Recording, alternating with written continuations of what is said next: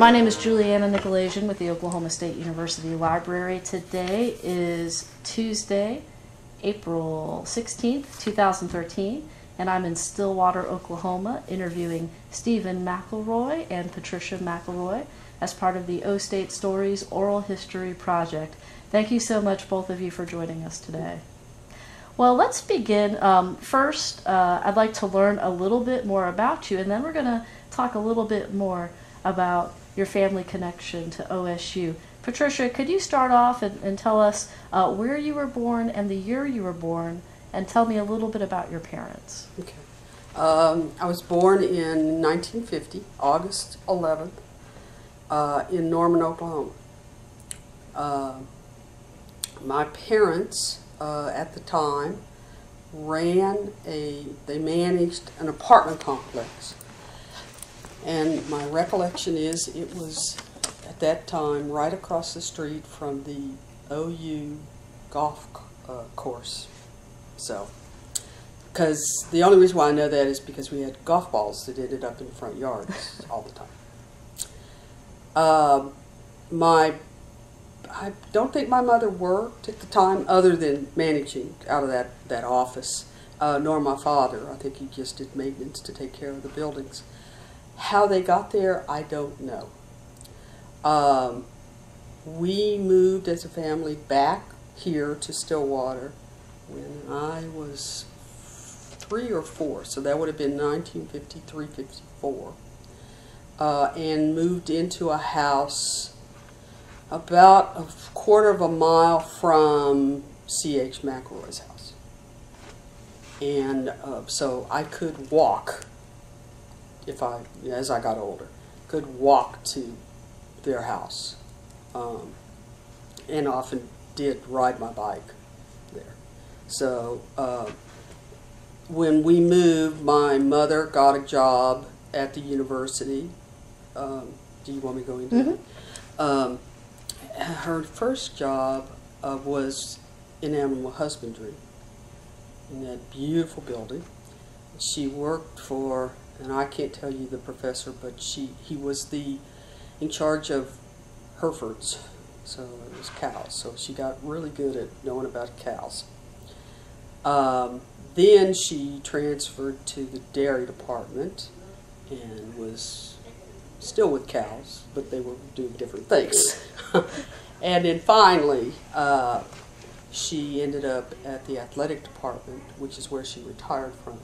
First as the secretary for the football coach and the assistant athletic director, and then she retired as administrative assistant to the athletic director for OSU. My father, when they moved here, I assume has had this job, same job, all of his life here in Stillwater. He was the supervisor for maintenance and grounds, building and grounds, excuse me, for OSU athletic department. He stayed in that job until he retired. So. Wow. All right, Steven, if you could tell us the year you were born and a little bit about your parents. Well, I was born in 1957 in Los Angeles, California. My father, Buell McElroy Jr., was the son of Buell McElroy Sr. Buell McElroy Sr., my granddaddy Mac, we always called him. And as a young child, we'd come back to Stillwater to visit. This was, by that time, they were living out McElroy Road out there. Well, we were out on 6th Street, were we not? Right. Yeah, which is the residence I referred to that's like a quarter of a mile from. And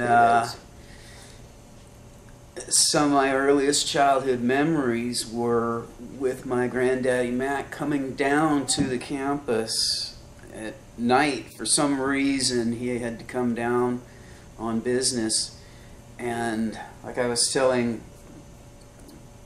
Pam, he had this keychain that seemed like it had 1,000 keys on it, and it would be dark in the buildings.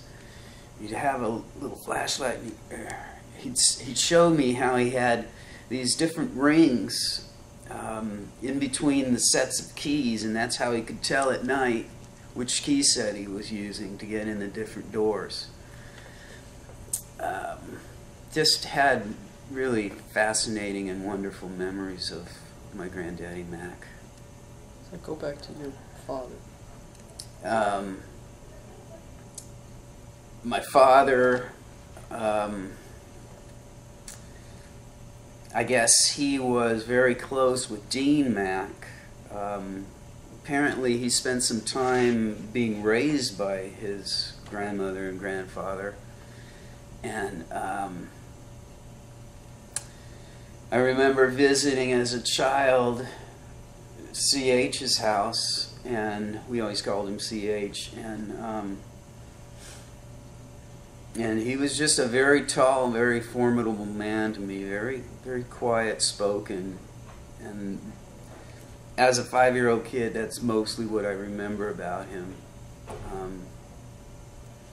I do remember when he passed we decided it was 1970, that my father was very, very affected by that. He wasn't talking about it. He didn't talk much about his feelings. But I remember he flew back for the funeral, and it was a very somber time in our family's life. So. Your mother? My mother and my father met while they were going to school here, as I understand. And they moved to California about 2 years before I was born. My older brother is 2 years older than me, and he was born in Oklahoma, so yeah, love my mom. She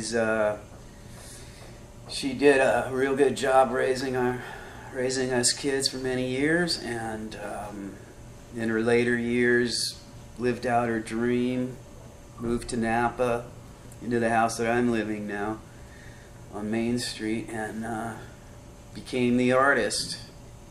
Just did artwork for the rest of her life, and that was always her dream. So good for you, Mom. Well, we're sitting here today in McElroy Hall here at the OSU Veterinary Medicine School, and let's talk a little bit about what you remember or what you can recall about Dean McElroy. Well, I spent a lot of, I guess they babysat me often, and because I grew up with parents that both worked, which back in that time I think was rare. When I look back on it and look at my friends, most of them, their mothers did not work. My father had a much more relaxed job, I guess you'd say. So he seemed like he could get off at any time. So he would get off and pick me up from work. And so during the week, most of the time, I would spend at home. But on the weekends, sometimes I would go to my grandparents. And Granddaddy had a fairly large piece of property on 6th Street. I couldn't tell you how many acres, but it was acreage. And he had a farm. He had pigs. He had chickens. He had, well, eventually I got a couple of horses, and so those horses stayed there some time. One of my fondest memories was when the pig was pregnant, and I would get a phone call and say, okay, come, it's time.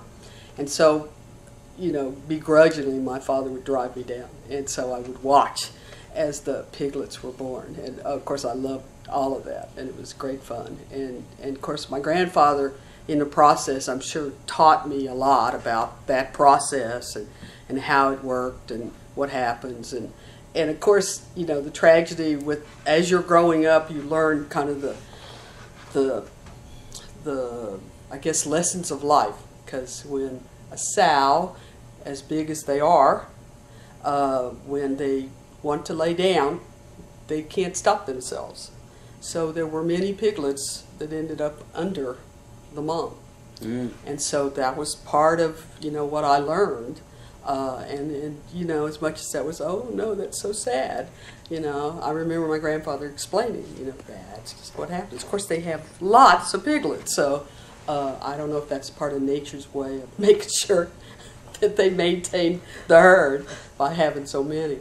I also remembered he would go out and feed the chickens, and of course, I never was great on putting my hand in a nest with a chicken laying to get eggs.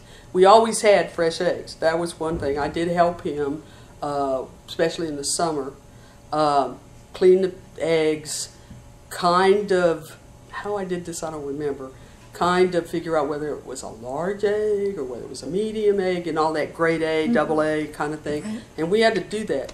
And then we would take the eggs in cartons to a store that I think it was on Knobloch, but I'm not sure.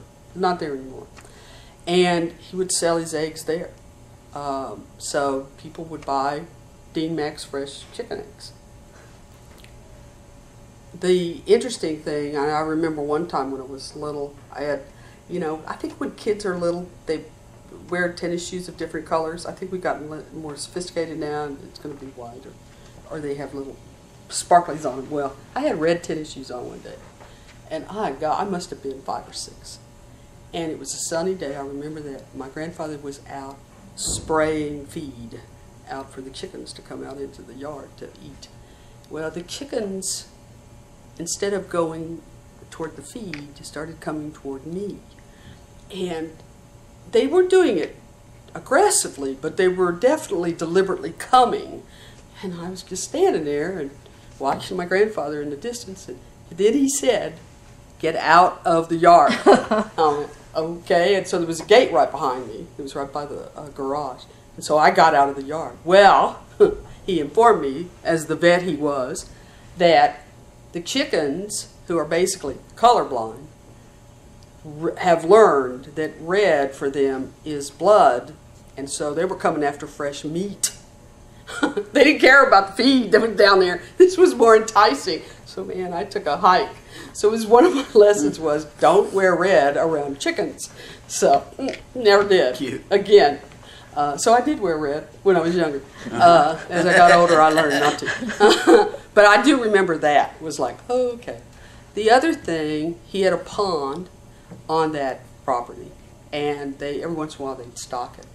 And he and I would go fishing, and he kept cane poles in the garage, and the garage had open beams, and so they would stick the cane pole, because they were long, very long, and he would keep them up there. And so I'd come over, and we'd go down to the pond and fish.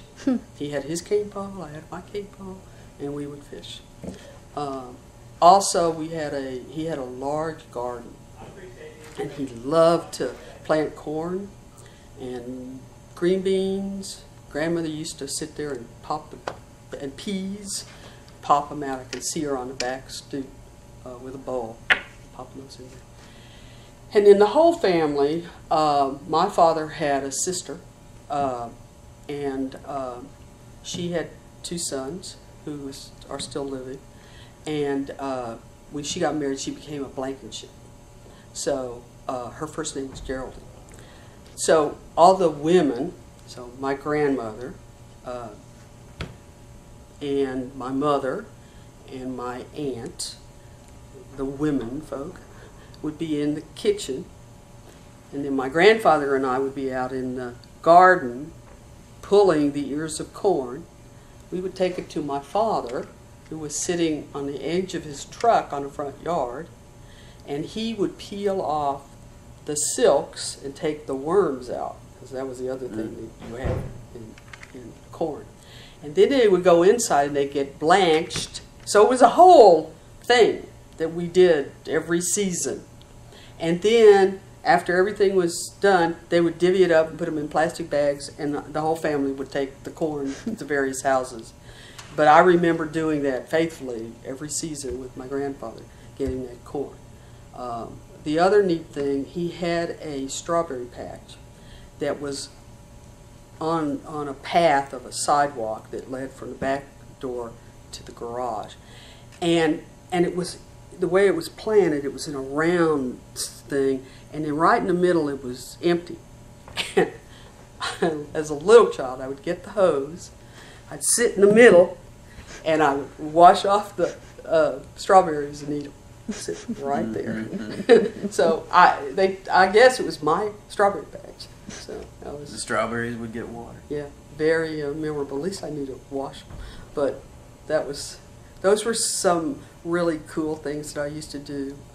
Granddaddy also was pretty up with the politics of the city. Mm-hmm. I don't think he may have run for something, but I don't really remember. But he would meet a bunch of guys that were also, you know, pillars of the city. At there's a local cafe down on Main Street. And I'm not real sure what I did. I just, that's not a recollection I remember. But he would go to coffee, morning coffee, and that was a very common thing. He would do it during the week too, but if I was in school, obviously I went with him. But on the weekends, Saturdays, I remember getting in the big black car, which was a Ford. They both had matching Ford cars. And getting in that car, and we would go down to that cafe, and I would sit there, and they would talk. I have no idea what they're talking about. And I would have my little coffee or milk or whatever. But I did that a lot with him. That was a very common exercise for the two of us to do. Would you have chores when you would visit? Yeah. No, I was, you know, it's still the same about going to grandparents, you know. Eating strawberries. No. I mean, I remember I would get a Coke. You know, they had the short little Cokes.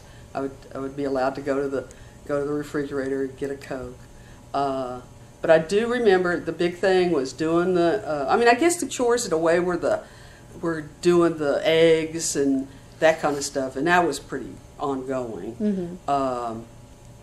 I would help feed the pigs, but Granddaddy was right there. I really don't ever remember doing it on my own. I do remember it was neat because he had a barn, and he had a feed room, and it was a pretty sturdy door that had that feed in it. He'd open that door, and you could smell. And I know smells are a real important thing for memories. And he'd have these bins, and the bins had different feed in it for the different animals. And that would hit you. It was a wonderful smell. And I would go down to the mill, which obviously is still present, and help him get feed sometimes. And my grandmother, and that was back, I don't know what the feed comes in now, but they came in cotton, you know, bags. My grandmother would take those and make pillowcases and stuff, and I still have some of that. And she would embroider, make them fancier. And she would do that often. And so we've got dish towels and some, well, mostly dish towels that were made out of those old feed sacks because they were good material. But I do remember going down to the feed store, to the mill and getting feed. So there were different things, you know, just depended on what time of year it was and what he needed, and we would go. So I did do a lot of that. And I did go on vacation with him a couple of times, just he and I, when I was older. And we took a train to, where did we go? Kansas City, I think. First time I ever was on a train. That was cool. So those are the recollections. He didn't take me too much to school. Mm-hmm. You know, with him to the university. Now, he did my father. There are stories about him taking my father. I think my father spent a lot more time, obviously. I wasn't around. At his work. And I know my father saw some pretty gross, gruesome things that were just part of the learning process at the vet school. I think they used to do experiments on chickens. So my father would not eat chicken. He wouldn't eat turkey either. I think that was just a transfer. I don't think they were working on turkeys. My mother, it took a long time for my mother to finally convince my father that it really is okay. You can eat this. So she used to sneak it in Wow. in a dish. And he Interesting. wouldn't know what it was. He wouldn't eat it. He would not eat chicken or turkey.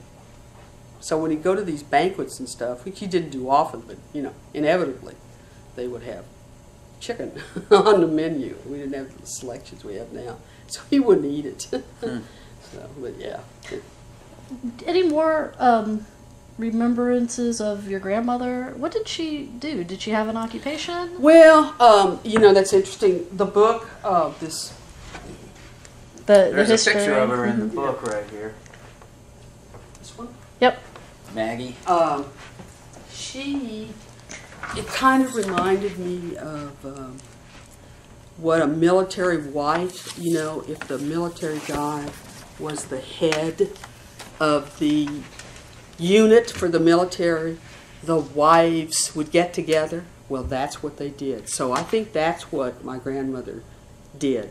Because he, you know, first he was the dean of the vet school, and then he became dean of men, and so he got more involved at a higher level with more involvement with the university. And so I think her role greatly was deal with the wives of whomever, and I think she did a lot of that. I only saw her at home. We never really did much together other than at home. So I was just a little kid that was running around the house. How old were you when he passed away? I was a sophomore in college. It was midterms. I remember that. He'd been sick in the hospital for a little while, and my sophomore year was not a wonderful year. And, you know, you're taking all of those courses that you have to take that you really don't care about, but you have to take them. But they're not my major, you know. I finally got into my major, which was a much better world for me. And so you're taking all those courses like, you know, the big classes of history where everybody doesn't know your name and that kind of stuff. And when he died, well, they closed the university for the day. Which I was just floored about. I mean, no classes were held that day, and which was a pretty impressive thing from my standpoint. And my friends kept saying, "You need to call your professors and see if you can get extensions on your tests." And I took some of them, but I did finally call a couple of them, and they said, "Well, I've been waiting for you to call," which I thought was very nice of them. I said, "Well, could I have in a couple of days before?" You know, well, certainly. You know, so it wasn't like, I certainly wasn't lying about why I needed the extension. It was all over the place. The Daily Oklahoman had a big spiel, and it was on the news. It was a pretty big deal. And I guess you realize that when this happens, how much of a big deal he was. And it was like, whoa. So yeah, I was here. And it was a pretty big deal. To say the least. Well, Steven, let's talk about some of your memories as a little boy. Sure. Well, it's funny to hear her talk about her grandfather taking her out to collect the eggs and feed the chickens, check on the horses, because you did the same thing with us. Okay. On the old ranch. Okay. So must have sunk in It must because that's And one I of was the a little things bit I older, remember. so Yeah, she was. kind of a big sister. She would take us fishing. Yeah, because there was a pond. So all these across things you're talking about, it's like you did the same thing with us kids when we came to visit. So those are really great memories for me. And gosh, there's so much. And you know what sparked this getting you was when we walked in. I showed him a picture of Max, and Max is Max McElroy. Let's see the relationship. He's a cousin. He's CH's brother's son. Right. So Granddaddy had a brother whose name was Emmett, who stayed in Creek County, which is where they kind of landed. And when you looked at the two of them, he looked very Indian. Black hair, high cheekbones. Granddaddy got the Irish Scotch with the red hair and the freckles, but they were definitely brothers. And he ran an old-timey trading post over in Creek County. You're talking about Emmett. Emmett, great place to go when you're a kid. So he had a son, Max, who ended up going to school here and became a vet. And he graduated in 1956. So that's what started this conversation, because he started talking and about it. And that's where I'd like to interject that we always called him Cousin Max, but he was actually my father's cousin, right? Yeah. It would make you a second cousin. Right. But he had a veterinary practice right up on Ventura Boulevard in Thousand Oaks, I think it was, in North Hollywood there. And we loved to visit Cousin Max. He always had a story to tell. He was quite a character. He was a wonderful man. Just when she showed me his photograph here, graduating class of 56, you said it was? Well, I was just floored because he's so young looking. But he had his own set of really very interesting stories. Being in that area just below the Hollywood Hills, he was the veterinary for all the stars. I remember one of the last get-togethers our family had, he invited all us McElroys over to his house to, I think it was for Thanksgiving one year. And not us. We were here. Yeah, so it was all the McElroys out in California. But the California McElroys went out and had Thanksgiving, and Max had so many stories about the Hollywood stars and whatnot. And one of the things I thought was interesting was his story about Marilyn Monroe, who apparently he had an appointment with her to have lunch, I think, the very day she turned up dead. So he seemed to think that was pretty fishy. Anyways, back to McElroy's. You know, I discovered most of my information sort of after the fact, when I started getting into genealogy as an adult. I started getting curious about the McElroy name and tried to trace it back. And this is when I discovered all the lineage of CH being part Indian. Which I already knew. She already knew all this. I had no idea. And as a child, I can only remember from about the age of 5 on, I just had this love of the country, this love of the land. And joined the Boy Scouts because they would always go camping and be close to nature. And then when I discovered this Indian connection, to me it made sense, because I felt like that's the part of my family that drove me to be like that. You know? It's in the blood. So I've always had a very close love of nature and animals. And I think I got that through him. So I attribute a lot of my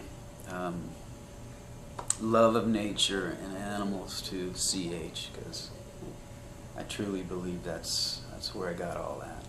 Would you come back to Stillwater often? Yes, we would. I think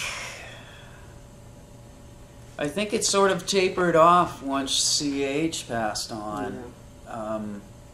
And honestly, I graduated high school in '75, so I was off on my own, finding my own way. Like I said, I knew from an early age that I didn't want to be in the city. I would use every excuse I could to get out of there. In fact, I would spend summers with my neighbors across the street. Had grandparents up in the Central Valley over in San Joaquin. They had a big orange orchard. Well, that was the country. So they would invite me to come up with them, and I don't know how my parents felt about that, but they let me do it.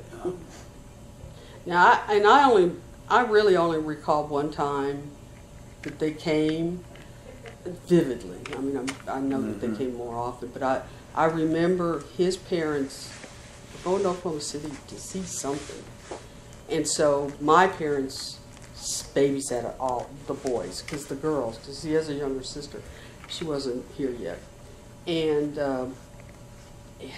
we had a tornado that came through, and we had to evacuate to a shelter.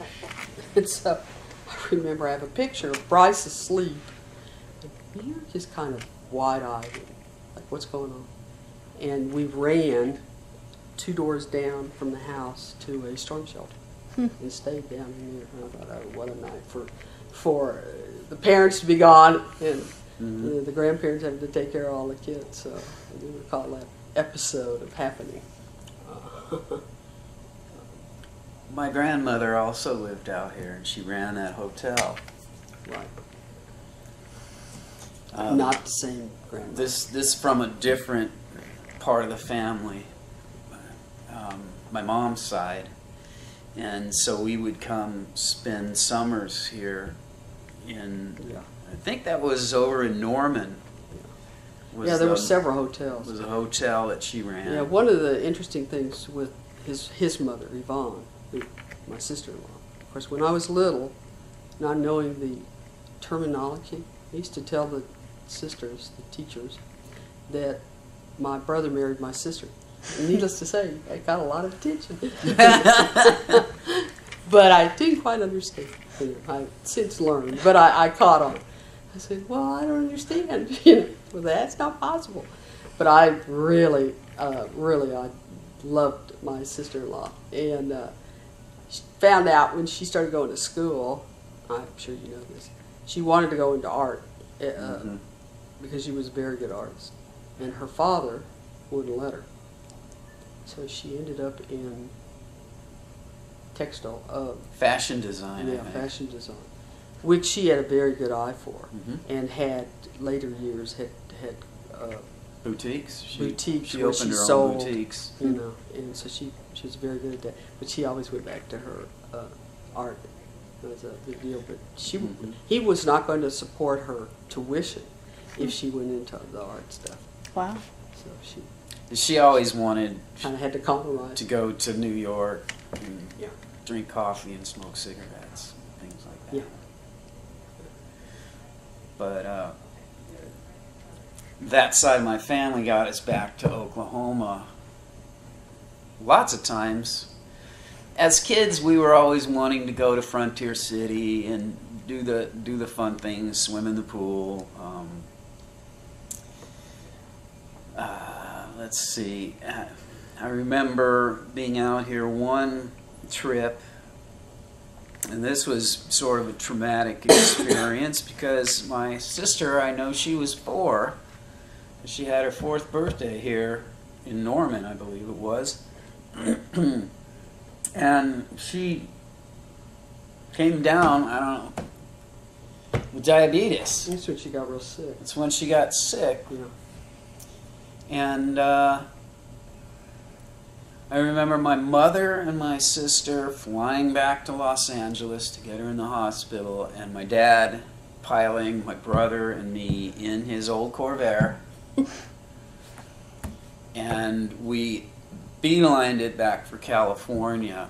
We didn't even stop at that house first. We went straight to that hospital. But I remember along the way, and this is what I was going to tell you earlier, we had a blowout.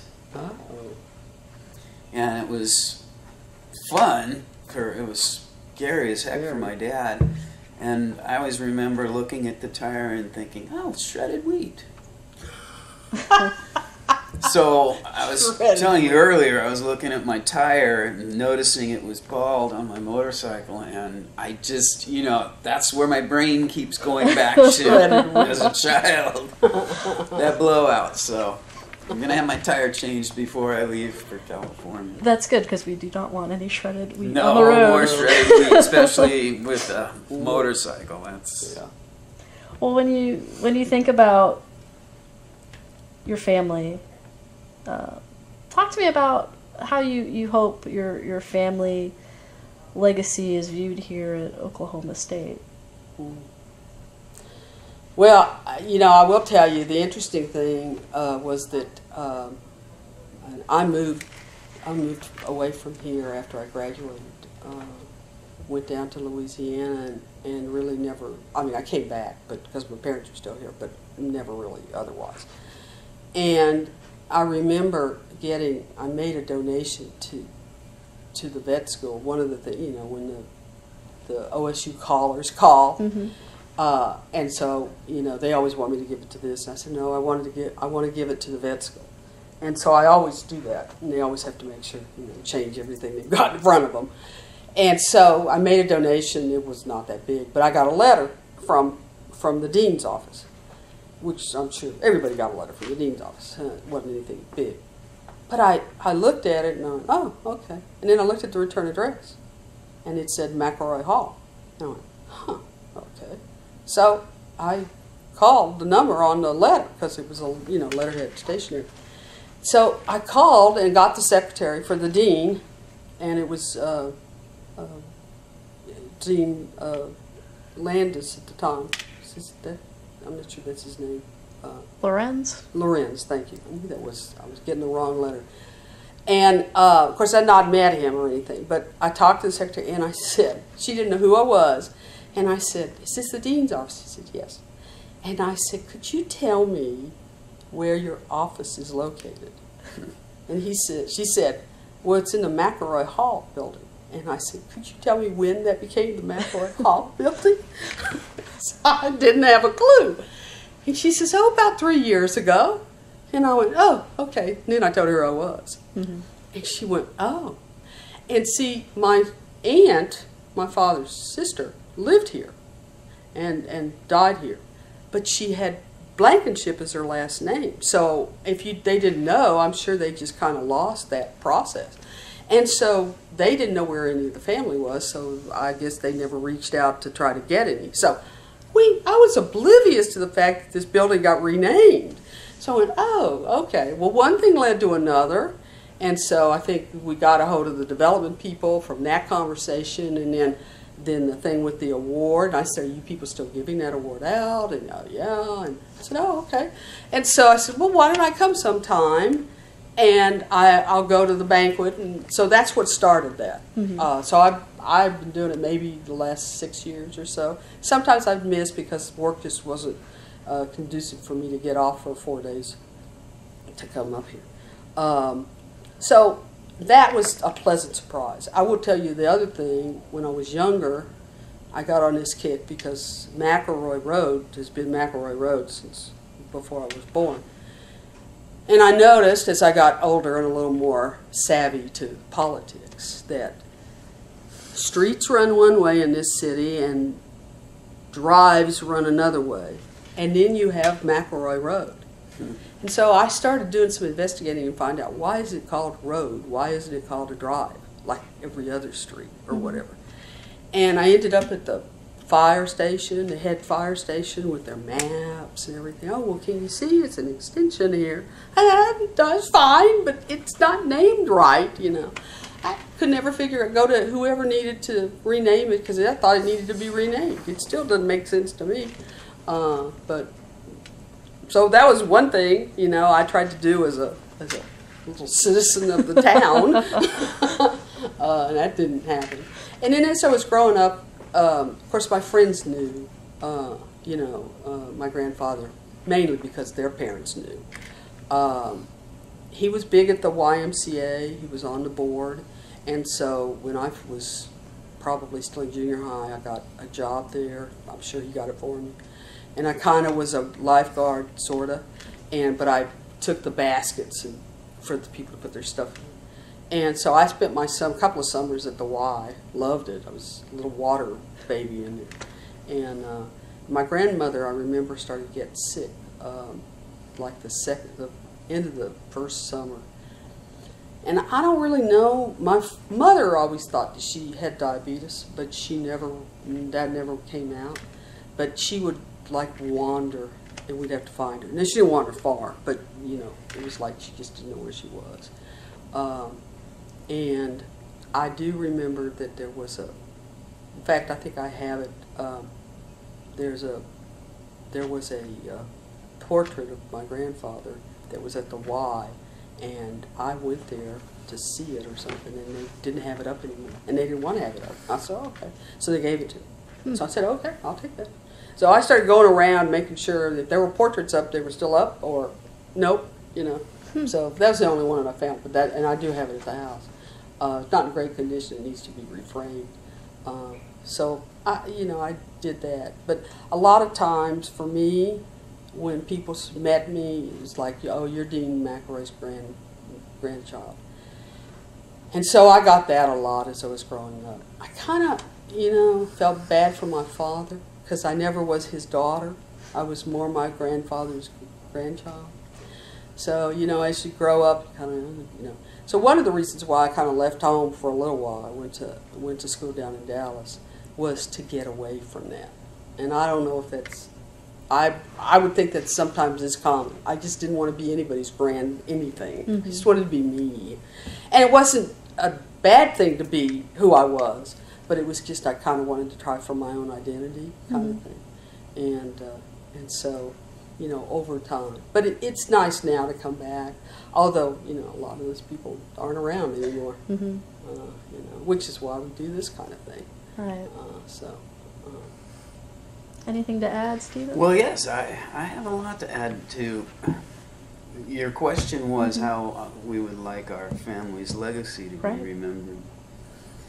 And as I've stated, I didn't know much about my family until I was an adult and started getting into genealogy, but I always knew things that struck me, like I was gardener in a ranch for many years in the Napa Valley and spent a lot of time up in the hills, and there happened to be a Native American settlement out there. I'd go comb the vineyards. There were vineyards at the time, and I'd find things like this. And I always remember it just being like gold to me, being out hiking and finding a big, beautiful hawk feather or something. Those things were just magic to me. And like I said, I didn't find out until later that my granddaddy was part Indian. And it's no secret that the Indians were very close to the earth and nature and wildlife, giving thanks for their meals to the animals that they've killed and whatnot. And so I believe that CH's love and that sort of blood through his veins attracted him towards this veterinary sort of way of life, the love of animals, the love of caring for animals, that type of thing. It seems to me that it plays into that whole Native American blood connection. And so I would like the McElroy family legacy to be sort of the connection to the earth and the animals on a sort of a Native American level. Yeah, and I can reflect that too, in that I really wanted to get that, not recognition, but the paperwork of the Native American. I had a letter that indicated that my grandfather had written that had his tribal number on it, which is very helpful when you have it. And so, you know, I connected with Steve later and indicated that I had that information and had the form, which I finally found, that I used to get my card from the Bureau of Indian Affairs, and then connected with the Creeks, which is the tribe for the family. And so I have that, and I tease people that I'm a card-carrying Native American. There aren't a lot of them anymore, and first generation removed from people on the rolls, because grandfather was on the rolls, and you can see it when you go into the Dawes. You can go right online and find see his signature. So that kind of thing today is so rare. And I think the other thing, it's even rarer in Louisiana. I mean, they've got a couple of tribes, but it's like you're pretty much not there. And so, you know, knowing and growing up, knowing about the civilized tribes, and of course that was part of Oklahoma history, and you had to take that course in junior high. So from that standpoint, I think it's important from my point of view, and it never really was something that Granddaddy talked about, although obviously he had that connection and he knew it, and then you knew it when you went and saw his brother, as I said, and the Trading Post, and I'm sure he had stories. Max probably would have had great stories from that standpoint. Max was much older from me, and so I didn't really I wasn't privy to that information. I did and have taken up the Indian flute as part of my Indian heritage, so I have done that, and I'm now proud owner of 2 of those. They are not cheap, and I had one which was fairly large, and there was LSU has a leisure class process, and you can take courses that last like 6 weeks, 12 weeks, something like that. And they had one for Native American flutes. So I went, oh, good. So I enrolled. Well, one other person enrolled. Well, there wasn't enough to make the class. So I got a hold of the people who were having the class, and I said, could you let me know who the person is? Because I had recently retired, so I had some time, and so I thought, oh, well, maybe I could take some private lessons. Well, it turned out the lady who was teaching the class lived 4 blocks away from me in my neighborhood. This just was meant to be. Neat. So, I mean, she owned 30 of them. When I walked in, she had all these flutes. I said, okay, and I have my measly little one. She said, well, I think you need to get one that's smaller for your hands. So she recommended that I get another one. So I did. Well, the guy who makes them, the one I got, lives in Dallas. And so I got it. Well, I just got an email from him because they were going to be at some festival in Florida. So I wrote back and I said, I appreciate the fact that you keep me informed with going to this, but I said, you know, I own 2 flutes, and that's probably one more than I ever thought I would own. And so she wrote back and she says, well, they're kind of like chocolate. Once you taste them, you want more. And I said, well, let's hope it doesn't turn into chocolate, because they, as I said, they're very expensive. And so it was like, okay, I'm not sure I'm going too far with this. But, and the other thing I did do with the Native American, I did as a treat for me, it was on my bucket list. I was in Washington, D.C. at the opening of the Native American Museum. And a friend of mine and I went up there.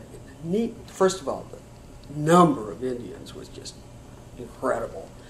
And all in native garb, although I was in jeans, you know. But it was just so fascinating. And to be there on the grounds with all of these Native Americans just everywhere that day, it was just really impressive. And I have since gone back to the museum several times and am a charter member of that board. But so I really did try to get into those roots, and have continued to do that as much as I can. And I have a cypress tree in my backyard, and one of the things I just did, there was a guy I was having clear some land, and he had a saw. And I said, would you cut off one of these? He thought I wanted him to cut off all the cypress. Oh, no, just one. And I picked this one because I'm going to make a handle out of it.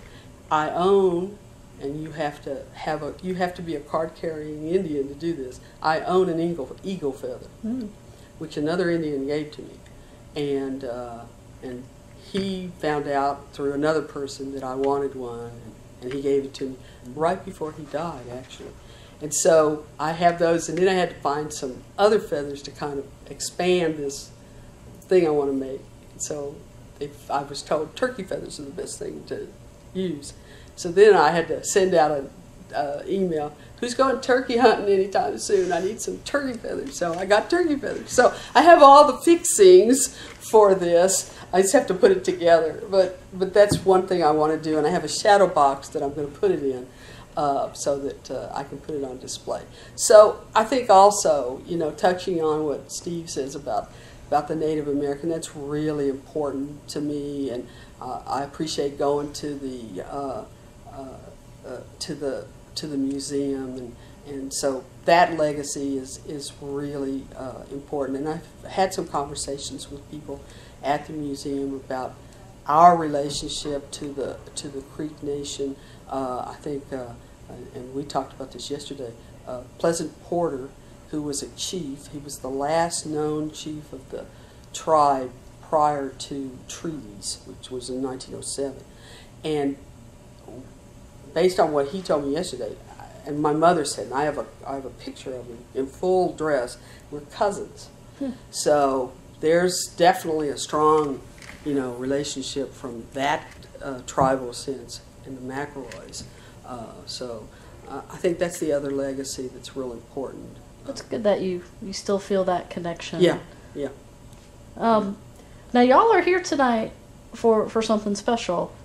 We are. Could you tell us a little bit about the award? Well, it's been given. This is the 60th year that the Dean McElroy Award has been given to the outstanding graduating senior class member for, I don't know, I guess, I don't know what the guidelines are on how they do it, but I think the class, it may be a combination of the class and the teachers decide on who gets it. It's a big deal. It's a surprise to the person. I, last year, when I was here, kind of got this crazy idea of, I emailed back here and said, when was this thing first started? So they told me, so I did a little math. I said, the 60th anniversary of this thing's coming up. What if you try to invite as many back as you can? Well, they brought it to some committee and thought that was a great idea. So that's why there's like 13 of them coming tonight for the awards. And this particular awards banquet, which is, as I said, an annual thing, has they give out 250 awards at the evening. And they do it very well because they do it every year. So it moves, even though you look at this horrendous list. Scholarship. It's amazing how fast they do, get it done. But they give, some of them are huge amounts. These people get $20,000. Some they get $500. Some they know about because they've had to fill out. They've had to apply for them. Not resumes. Like a story. What would you do, in your practice or that kind of stuff. Some because the kind of work they want to go into, they're going to go be veterinarians to birds or something. So there are special awards for that. So it's an interesting thing from my point of view to see the different kind of awards and the different, oh, they're going to go into cats, oh, okay, or horses. Mm-hmm. And then it's always interesting to see who the person is. And what I have been doing for the past 4 or 5 years, even if I'm not here, it didn't really matter. If I'm here, I'm happy, I meet them. But then I get their address, their email address, and I email them later and say, if I haven't met them, then I say congratulations on an email, and I say, tell me a little bit about yourself. And so then they give me some more information about, how they got into vet med and what they want to do. And so I get these stories about, well, I'm going to go work with my dad, who does horse veterinarian practice and that kind of stuff. So I really have enjoyed that. Now in years past, they've always sent me a letter about 3 weeks before telling me who's going to get it. Mm-hmm. They didn't do that last year, and I think part of that was because of the transition between the deans. Mm-hmm. But I got the letter this year, so I know who it is. And well, so, don't tell us. Oh, I'm not going to tell you. So I kind of like that, to know, and if I happen to meet them, fine. But it's really kind of cool. And then to take the picture afterward, and then of course it gets in the Vetcetera magazine, which is always nice. And so I look forward to it from the standpoint I get a new outfit and find orange. And finding orange down in Louisiana is just a little hard, and a lot of times it's Tennessee orange. So I was looking for my new outfit, and so I took my OSU hat into one of the places, and I said, I need to match this hat. Okay. I need a new outfit. Okay. Can't be Tennessee orange, And so a lot of yellow and black. Yeah, so we found it. So that's always a challenge every year if I'm coming. Steven, is this your first banquet? It's my first banquet. I actually tried to make the journey last year, again on my motorcycle, and that time of year there was a lot of storms rolling through, and I had a window that I thought I was going to be able to capitalize on. However, I forgot about all the snow that all the storms dumped on the mountain passes, so he hit a dead end. He hit a road closed. Road closed in Utah, and I was very disappointed to have to turn back and drive back home. So I vowed to come out here this year, and even if I had to fly, but I really wanted to ride. I was coming, and the weather has been really kind of dry this year, so all the roads were really nice. Had a great journey out here, and I'm compelled to do it as a way to honor my family and my ancestors. So. Well, as we wind down here, is there anything else you'd like to add before we close on out? Any final remembrances of Dean McElroy? Well, I will tell you that I started doing some research, which interestingly I found that I was in the wrong part of the years. I wanted to do an article for the alumni magazine on the forgotten president or the lost president. I couldn't decide what the title, working title, and do a little blurb on when Granddaddy actually functioned as an interim president of this university. Turned out it was back in 23. I thought it was much later, during the President Bennett's era, but I was wrong. So I thought, oh, I've been looking in the wrong spot. So I still would like to write the article, because the interesting thing was I had gone to to Old Central one day, and the lady who kind of stays over there and takes care of it, they have pictures up there of the presidents, and Granddaddy's picture's not up there. And Granddaddy used to have a room there. He lived there while he was in school, and for a room and board, he helped clean the building. And so she was telling me that it was unfortunate she couldn't add his picture because they don't see him as one of the presidents, because it was an interim thing. So I thought, well, I still think that might be a nice little short article, for either the paper or the magazine. So I'm still toying with that kind of thing, to do a little blurb on there. I think so. I think that's a little bit of OSU history we really don't think about. Yeah, because it wasn't very long, and it was just for a purpose. And I think my concern was, were there others? And so I didn't really want to be exclusive to him, and not have some others. So that's why I haven't really gone any further on that, especially when I found out I was in the wrong year. Oops. So hopefully that'll get done. Time to get to that. Yeah, I know. One of my retirement bucket lists. Add it to the list. Yeah.